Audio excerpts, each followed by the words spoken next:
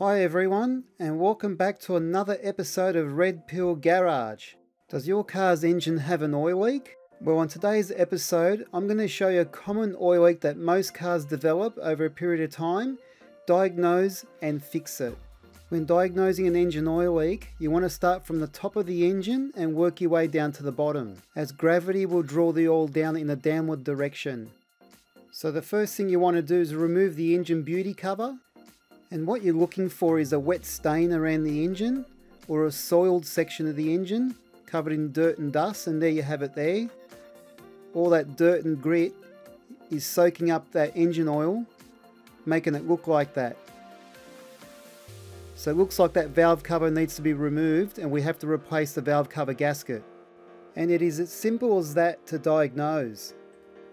Okay, on this 2006 Toyota Corolla, parts and tools required is an RC3090 valve cover gasket, a couple of air blowers,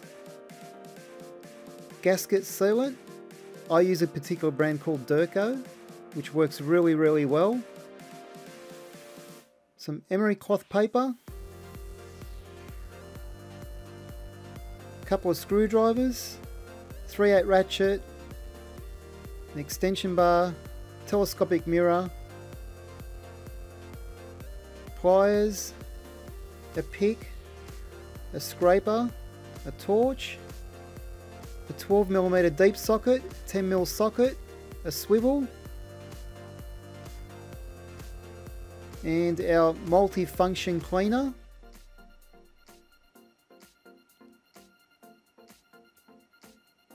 And of course, don't forget your safety glasses. Okay, when taking a job like this on, what you want to look at is see what's attached to the valve cover. Things like your ignition coils, coil harness, your engine breather hose or your PCV valve hose, things of that nature you have to remove first before you take your valve cover off. And here I'm just taking off the coil plugs.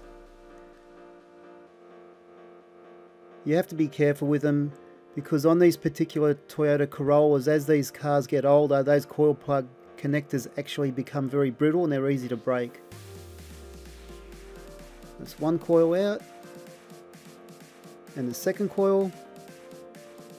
Next, the engine breather hose and the PCV valve hose. Okay, next it's time to remove all the valve cover bolts. And you want to make sure you put them in a safe place, and be careful when removing them not to drop them down the side of the engine, because you may lose them forever. Okay, this next step, when removing the valve cover, you may get a slight feeling of anticipation, not knowing on how much sludge you're going to find on the inside of this engine. And there you have it. Well, this thing's done almost 200,000 Ks, it's not too bad. There is a little bit of sludge there, but not too bad. We'll have a closer look now, and you can see all that clearly now.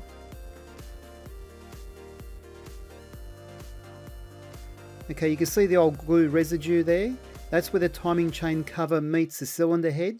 Once we give that a clean up, we're going to apply new gasket glue there to seal that up, so there's no leaks between that joint. And here's our old rubber gasket. Yeah, that's pretty stiff and it shouldn't break like that. Rubber should be nice and soft, but once the gasket becomes old, becomes hard and brittle, and it just breaks away easily, just like that. And that's why it can't seal anymore, and that's how you get your engine oil leaks. It just doesn't have that capacity to seal up anymore. Okay, once the rest of the gasket's removed, I'm going to use the pick to scrape out any of the crud or leftover gasket in the groove where the gasket sits. If you don't have a pick, you can use a small flat blade screwdriver. You'll still get the same result. It doesn't take much effort at all. Okay, next I'm going to use the multi-function cleaner to spray inside that groove there, just to soften up any of that crud, to make things a bit easier. And that's the multi-function cleaner that I use.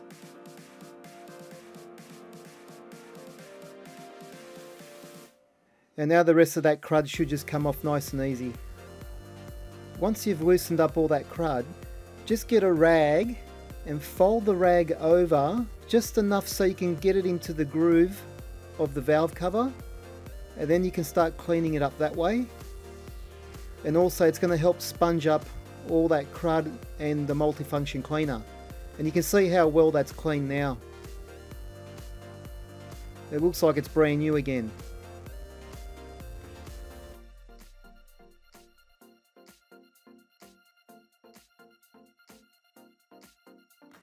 And it's the same process where the spark plug tube gaskets sit. So what it looks like now, and then you'll see what it looks like once it's all cleaned up. And there's the difference. Very little effort if you have the right tools. Just take your time doing it and you should get a really good result. Now over the years I've come across valve covers where people have actually glued the gasket in there, and if this is the case on your car, what you will need to do is to get a wire brush. Once you've removed the rubber gasket, you need to get the wire brush into that groove of the valve cover, and you'll just have to scrape the gasket glue off. I know it's a pain in the backside, but you really don't have too many other choices. You can now see how nice and flexible the new gasket is. It's nice and soft. And if you didn't clean it properly in that groove, for whatever reason, if there was bits of gasket in there or even glue, what you'll find when you go to put the new gasket in there, it won't go in all the way in that spot where there's the glue or gasket still in there. And then what you'll find as it's protruding out and you go to put it back onto the motor, it won't seal properly because it won't be a total flat surface to the rest of the gasket, causing an engine oil leak again. So that's why it's important to get it right the first time. Otherwise you'd be mad as a cut snake. And I'm going to use the multi-function cleaner again and spray that around the top of the cylinder head where the gasket sits.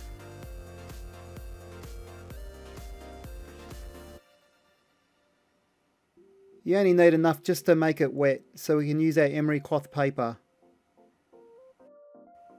And make sure you use the emery cloth, not sandpaper. The emery cloth is basically a strip of dense fabric that has small metallic or synthetic particles bonded to it, usually aluminium oxide or iron oxide. And it's specially made for metallic surfaces where sandpaper will just wear out too quickly and it will just tear up. So you're better off just sticking with the emery cloth paper. And in some cases you can actually use the emery cloth for metal polishing as well. And finally, just wipe down with a clean cloth.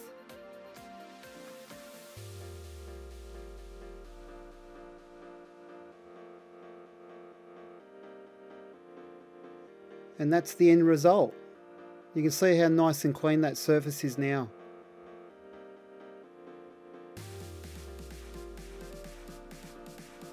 And that's what you should try to aim for.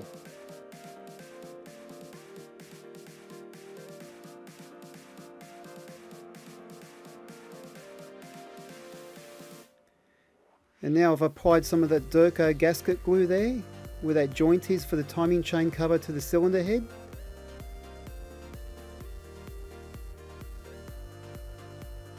Right there.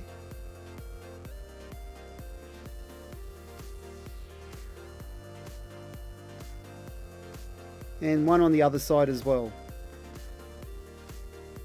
Okay, this next step is critical.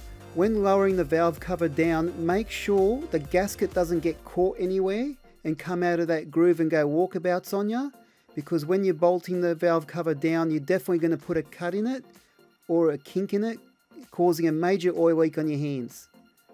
Now what I like to do is to give it a quick check and just make sure you can see the gasket between the valve cover and the cylinder head, and this is when I use the telescopic mirror at the back, and you can see right there the gasket itself between the valve cover and the cylinder head, and you want to make sure you can see that all the way around, and then it's safe to bolt down all the way. And now it's time to bolt down the valve cover.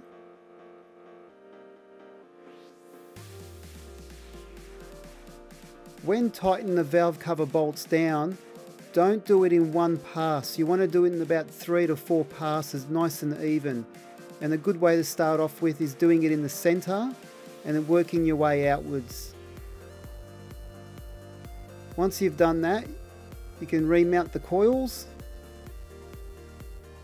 and the coil plugs.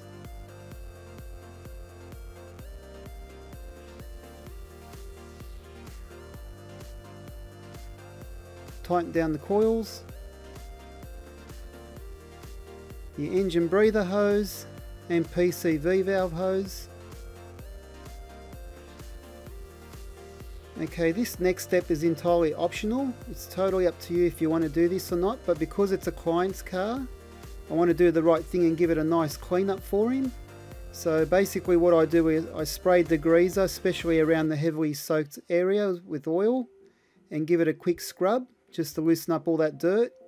Let that set in for about 5 to 10 minutes, then give it a quick hose off. Now if you're going to do this job at home and you're going to degrease the engine and hose it down, if you don't have a compressor at home, I strongly recommend you do not do this at home, because you need to thoroughly dry all the electrical components on the engine down. If you don't and you go to start the car, something will short out and you'll blow an electrical component, and then you'll be forced to tow your car to a mechanic and it'll be an expensive bill. Now I'll spend a good 10 minutes drying the engine down, more so around the electrical connectors and plugs, but you don't want it as dry as a dead dingo's donger, but as dry as a nun's nasty. In other words, bloody dry. Now you want to make sure you're wearing your safety glasses. You can actually see the water shooting out through the side of the rag, and make sure you've got a rag covering those spark plug tube holes so you don't get any water spraying up into your face.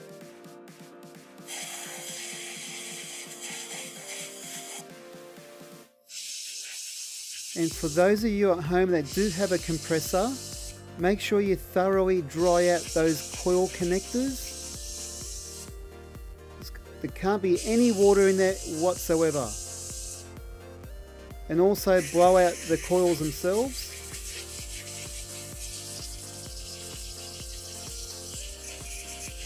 You certainly don't want any arcing down there.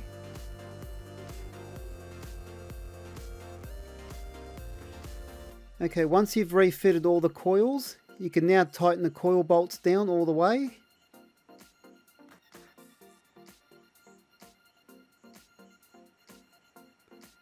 Push the connectors on.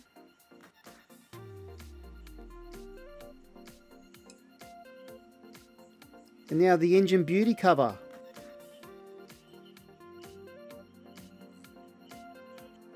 And that's how you replace a valve cover gasket.